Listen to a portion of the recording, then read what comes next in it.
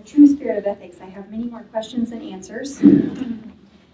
So I just, one that sort of sprung to mind as we were listening to and watching the improvisational theater was about the potentially incompatible spheres of responsibility that we all have. So we mostly focused on the sphere of responsibility in healthcare, what our responsibilities are as healthcare providers, our responsibilities to be compassionate and to stay and take care of our patients. And some people construe that as a societal obligation, right, given the healthcare providers special training. There's no one else who can do some of these jobs. And we've formed, so the argument goes, we've formed a contract with society by virtue of our receipt of this advanced training and expertise, and we therefore owe society something. Quite what we owe, I think, is a little unclear. But, so we talked a lot about how there's a professional obligation, and it's not totally clear exactly what that professional obligation is, but that there's a professional obligation to care. I guess my question is, well, what's not totally obvious to me is why personal obligations are lesser than professional obligations. So when you get married, you make a decision to get married, or you make a decision to have children, it's not totally clear to me how that's different than making a decision to go to medical school or making a decision to go to nursing school, getting advanced training in a special way. You're making obligations when you get that advanced training, when you make those decisions. You're making obligations to your future patients. And when you get married, when you have kids, it also seems to me that you're creating obligations to those people as well. So you have these potentially mutually exclusive kind of, in some ways, obligations to these two groups of people. And I guess the question I would pose to you is, which one, I mean, how could you possibly decide which one's more important? Something's going to win out, right? When push comes to shove, something's going to win out. And so my question is, I don't understand why we automatically assume that our professional obligations are more rigorous than our personal obligations. So I'm just interested to hear your thoughts on that. And to be clear, I have no idea what the right answer is. Great. I'm a second-degree nursing student. I went to Catholic school for my first degree, and I feel like I had a very strong family life, so going into nursing was definitely a second degree for me, a second choice in life. And I know in our ethics class, we talked a lot about, your life choices and prioritizing and all that stuff. And in healthcare, we do prioritize, but we also learn in our ethics class about being happy. Like, you have to be happy with yourself before you can do things for other people.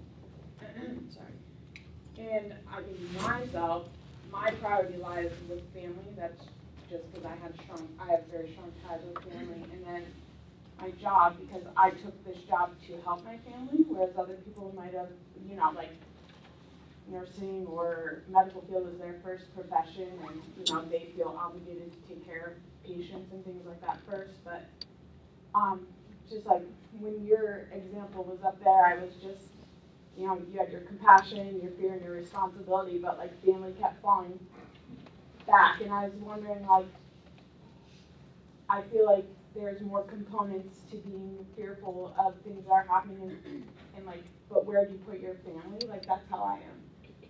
I just think families, to me, I prioritize family than my job, and that's just how I am. That's, going to like my school and learning those kind of things. That's just how I think about it. I think family first, but I don't know, like, until I'm into that position, maybe I'd be like, I might potentially make a phone call to my family and say, go, I have responsibilities here. Like, I don't know how it's going to be until I'm in that situation, but I could say family first, but I think it's more until you're in. So I guess those who have a clear sense of which you would prioritize, why? Like, let's hear why. If you feel you would prioritize your professional responsibilities, or you would prioritize family, how do you arrive at that? Or is this just completely idiosyncratic to individual people, values, preferences, no right or wrong?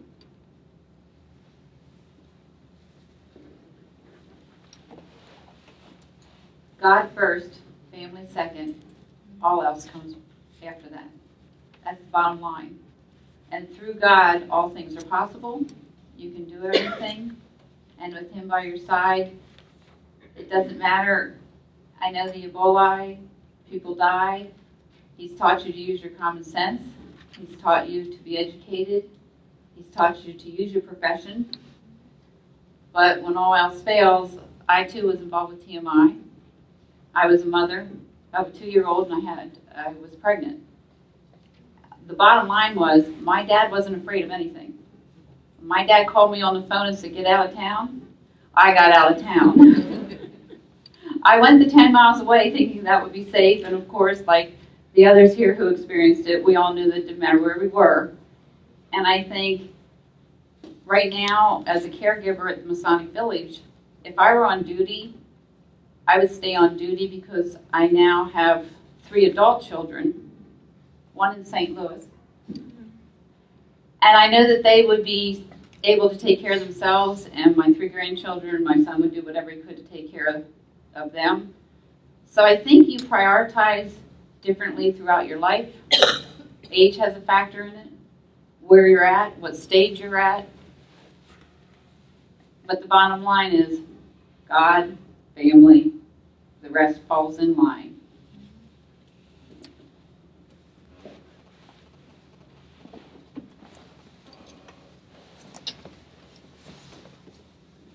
I think that, I'm struggling with the concept of what I believe to be a healthy way of living my life, and that is to create balance, and that means family and professional career balance, and so in normal everyday terms, I would say family needs to be more important because there are other places to be employed, there are other similar jobs to do, but family comes along one time. But I'm thinking about what Dr. Kingsley mentioned, your question about what is humanism, because it seems to me like some of the things we're talking about are those once-in-a-lifetime situations that pull us away from our normal way of thinking and believing and valuing to question what's most important in this different situation where humanity becomes one, and we're looking at like a worldwide disaster or a national disaster and figuring out what is the role that we might play. So it would be different for me in these disasters and risks that we talked about versus the day-to-day way of surviving in what we think is a healthy way.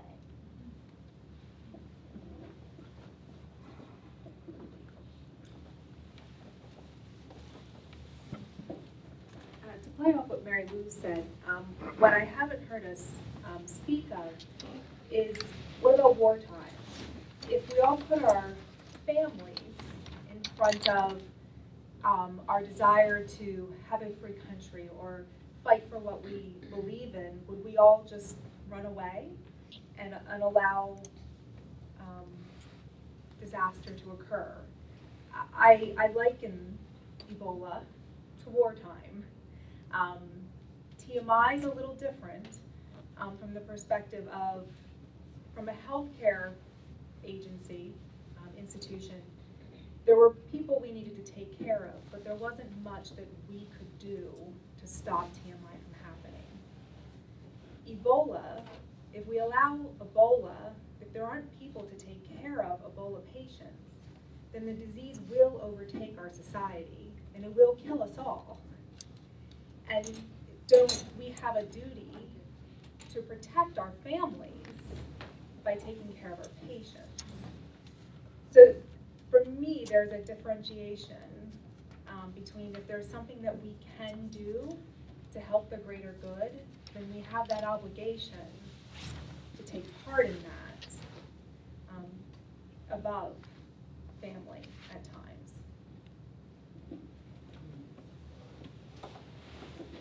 So there's clearly a view in the ethics literature that simply by virtue of the fact of our humanity, from sort of one person to another, we are obliged to try to help when we can do so at little personal risk, right? That's sort of a basic idea in ethics. And I think there's also, sort of extending from that, the view that healthcare providers have whatever the sort of baseline risk is that one, or the baseline obligation that one human has to help another human, if that's here, the healthcare provider obligation is like a little bit higher, right? Maybe it's not way up here, but it's a little bit higher. And so what's unclear, I think, is how much higher the healthcare provider obligation is, and how to handle the increase or decrease in risk in helping. Because the thing that we all owe each other by virtue of our humanity is to help when we can do so at little personal risk to ourselves. And these scenarios aren't at little personal risk to ourselves, potentially. Potentially they could be great risk to ourselves. And so figuring out what that calculus is, I think, is where the rubber hits the road. I was just thinking that we probably are part of those professions, at least this is the way I view it, that we go towards the smoke, we go towards the flames, we walk into the bullets, you know, along with firemen and policemen, we sign up. And I guess I would hope before someone signs up for clinical medicine and clinical nursing that they think through that. Do they want to do that? And you know professionals, you know those of us who love running towards the trouble. So I think that's part of the personal decision. And someone has said it, several people have said it, I think at different times in your life you choose, you know. I'm over 50 years old. I've got nothing to lose, you know, so I can sort of talk big and brave. But that makes a difference. When I was in my 30s and I had a child to take care of, that was a totally different view. So it's never static. It's never the same, I don't think.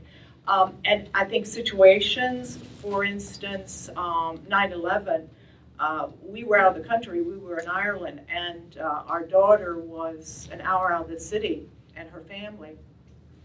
And we just wanted to get back home. And on the plane back, we had heard then by that time what had happened in Shanksville. And on the plane back, I bet you there was not one person on that plane that had not decided, we will take it down. It was incredible, the camaraderie and the strength of togetherness and the decisiveness. Thank you. I want to reframe the question a little bit. So we learned from Dr. Ballard that about a third of the healthcare providers at the Med Center left, and then I think it was Sally who noted that there were no repercussions as far as she knew that people had left. So we've been talking about, do healthcare providers have an obligation to stay? A different angle to look at it is, are the ones who left, did they do something that was unethical? Should they have gotten into trouble? Or, here's a hypothesis, is staying not mandatory but supererogatory, which is a fancy ethics word for meaning over and above the minimum?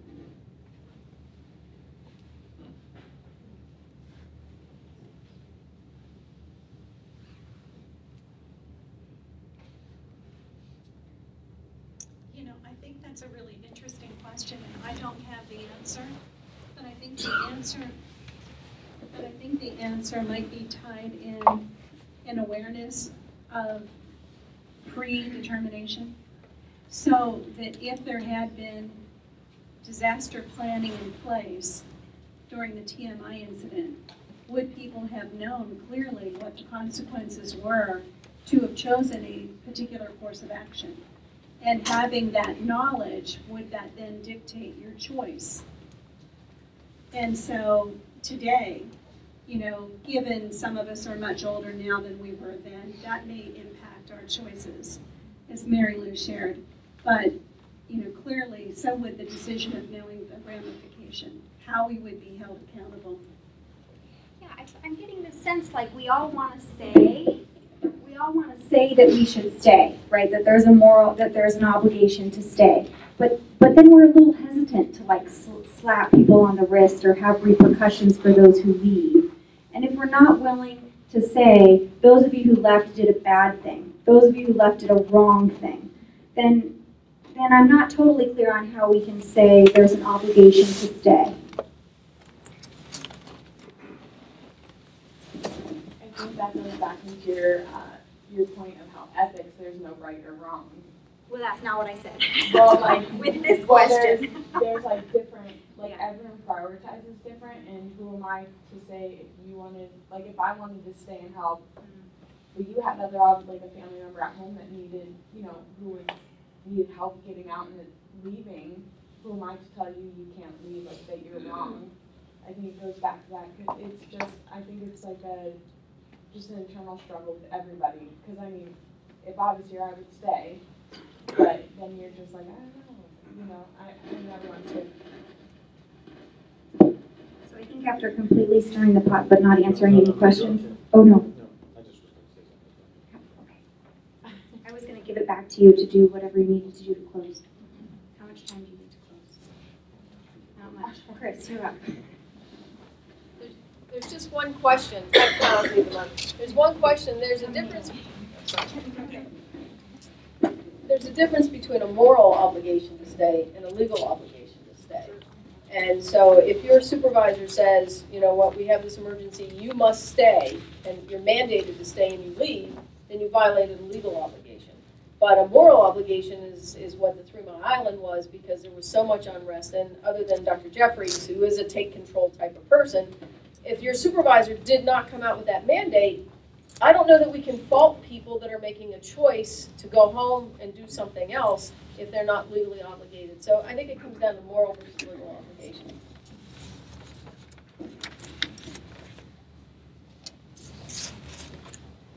Getting my exercise today. I wonder if there's a difference that surrounds the kind of threat that we're involved with. And it seems to me like, for example, with TMI and with Ebola and maybe with some other infectious problems across the country, there have been issues of volunteerism and the option to volunteer as opposed to being mandated to stay. It seems like the greater the threat, the greater the risks, there often is that option to volunteer. So, and the interesting thing that I think is true is that those who volunteer don't look negatively upon those of us who don't, for whatever reason, can't for whatever reason do that, whether it's personal strength or whatever it may be. But those who volunteer do so in the best spirit. It feels right for them, and I can't think of a time when they really look down on others for not being able to do so. It's almost like they feel like they're the right ones to do it. You know, like they have what it takes and they're going to do it, and it's okay if you can't.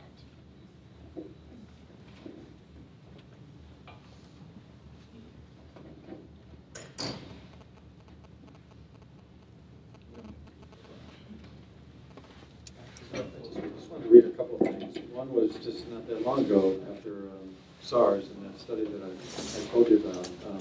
One of the public health officials was quoted in the interview as saying, "I took this refusal or reluctance of health professionals to care for SARS patients.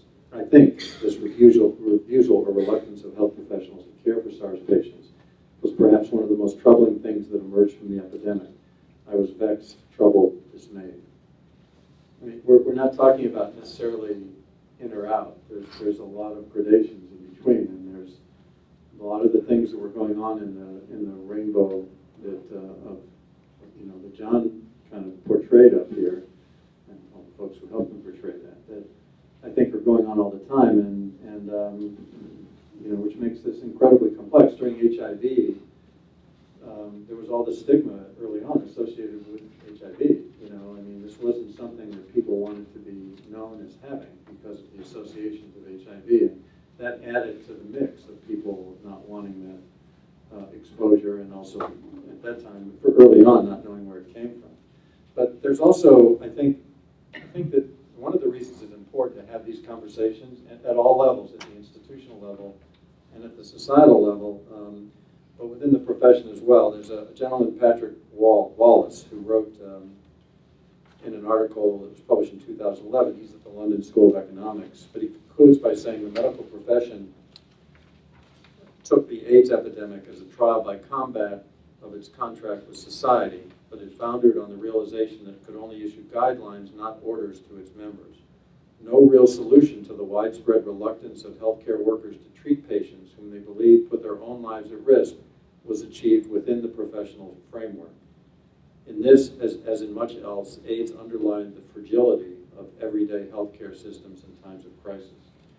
I mean, and that's what we're still left with. I mean, there were legal results from HIV and clearly civil rights issues and a variety of things, and the risk became very low and is even lower now, but of risk of transmission. But we're still going to be faced with, you know, Ebola was kind of a non-threat in this country, more or less. Other things are going to be higher threats, and it may well be an influenza pandemic. It might be bioterrorism. I mean, we have no idea, but it may involve large groups of people, and everybody, whether you're a dermatologist or an emergency physician or an emergency room nurse or a frontline nurse, you know, and there's also a lot of literature, and that's why I thought it was so important to have a variety of disciplines here on gender perspectives on care, especially during the 1918 influenza pandemic. A lot of edicts came from mostly men in political positions saying, if you're a woman, go out and take care of people because you know how to do that. Whether you had any training or not, you need to go do that. And in a number of areas in the literature, it talks about how, you know, these folks showed up for a day and then never showed up again because they had no training and they were scared to death. And their fatality rate was very high for that kind of exposure. So we as a society and as a profession, our institutions, our profession, our society, we have a lot to try to take on. And a lot of it has to do with communicating. And I think Ebola, with all the terror that was provoked in society over non-exposures, just showed us that we're just not, we're not really ready, and we're not immune to that. So I don't know. It's really striking. The more you read, the more you feel like, what have we learned and where are we going with that? Yeah.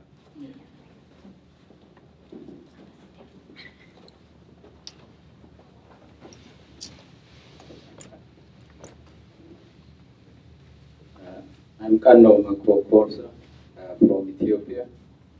I was trying to track where it goes and how it goes. I just wanted to cite an example as risky or risk-taking. Dr. Thomas Lambe he was from Pittsburgh, I think, and he was stationed in Sudan. He was working with the Sudan Interior Mission then, and one of the governors in Ethiopia there was an epidemic, and because of the epidemic, the government didn't know what to do, and he knew that there were a group of doctors stationed in the Sudan, so he sent a message to that station, and Dr. Thomas Lambe volunteered to come over to Ethiopia to treat the people who were suffering from that epidemic. So the risk he took was he had to use boats on the Blue Nile, and then he had to travel on the back of the mules, and then he came over to Gore, which is, he came over through Gambela, and then to Gore. And then he was stationed around the Bidolo area. And then he built a hospital. And then from there he went over to Addis Ababa, which is the capital city. And then he first worked in a very small room. And he used prayer and treating. Prayer as a pastoral service. And then he did the treatment with medicine and all that. So the risk he took was that he used that small area, and from there he established a school. From that small room, it grew onto a school, a hospital, which is now a Pasteur Institute, it's a research place now. And part of it became a church. And part of that, where I was working, became the American Mission Girls School. But finally, Dr. Lambe has had to lose his nationality. He was an American national, but he lost his nationality for a certain reason, which he must have done something wrong, and then he came over. And I was able to read his book, A Doctor Without a Country. And that's the risk that he took. He came over and then he regained his nationality, that's what I know. And finally, he was buried in Pittsburgh. And so he lost his religious affiliation. He was with the Presbyterian Church and then with the Sudan Interior Mission. And finally, he even came to lose his nationality and later gained it. So the risk for the physicians or health professionals is not really limited to a spot or a very small area or a very small contribution. So it's big, and we can't really say it accounts to this much. It's a lot, and it could be physical, it could be emotional, it could be psychological. So I just wanted to cite this risk which has come to my mind. Thank you. So we're just about at the end. Any last thoughts or comments? I guess it was nice to hear an inspirational story. There's so many things to think about. So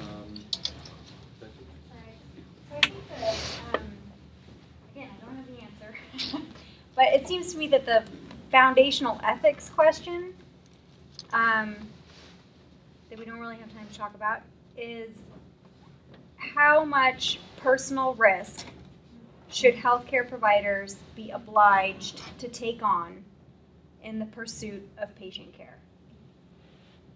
And so I think it's on a spectrum, and I think we'd all agree that we'd agree on either end. And the challenge is sort of where in the middle of the spectrum is an acceptable level of personal risk that we are obliged to take on versus an unacceptable that we're not obliged to take on. I guess I would just add in your answers, the people who did complete the survey, it ran that whole gamut, with most people being, in the middle under some circumstance or another. There were some people who felt like the apothecary in London in 1660. This is, the captains sign up to fight a war, and the leaders sign up to lead, and doctors sign up to heal the sick, and that's it. So that there were some among the people answered who basically felt you shouldn't be able to opt out. There were some who felt it's really up to the person, and then a lot of people are in between on that. And I think, I guess there's a lot of studies that show the same thing. So we don't have answers to that. But I'd really be interested if anybody has any final thoughts. First of all, great session. Thanks for the invite. The other thing, obviously, you can tell I work for Lifeline, but no, I'm good. Can everybody hear me? I have a big mouth. But do a lot of special operations on the outside for FEMA, go into a lot of disasters, hit all the major disasters in the last 25 years. I always want to come home, okay, at the end of the day. I think you folks do too. The reason Ebola stuff that went on in the hospital, I helped do a little planning and preparation with that. And I think at the end of the day, that's what you really need to do. You're highly educated folks. We can mitigate a lot of the stuff that could happen around us with planning, preparation, education. So it's a key center here to take care of a lot of that stuff. But at the end of the day, we have to do the risk versus the reward analysis when we go in. Every day we take the helicopter off, we're doing a risk assessment of what's the threat. Obviously, weather's a threat for us, and a bunch of other things. So we'll do a risk assessment.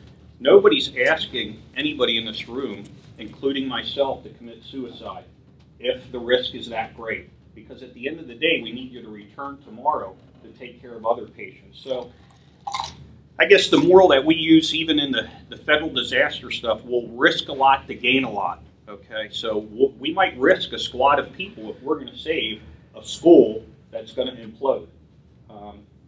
So just pretty much how we see it.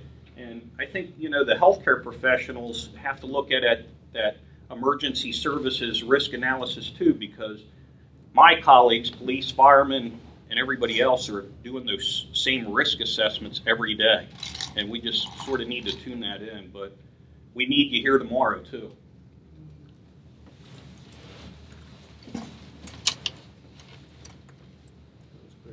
I'd really like to thank all of you, because this was very much a participatory event, and I want to thank Becky and Joe Ballard, and particularly Catherine Burke, who came the farthest to help us out here today, and this was clearly an unusual kind of way to interact. So thank you all. Thanks for going with me.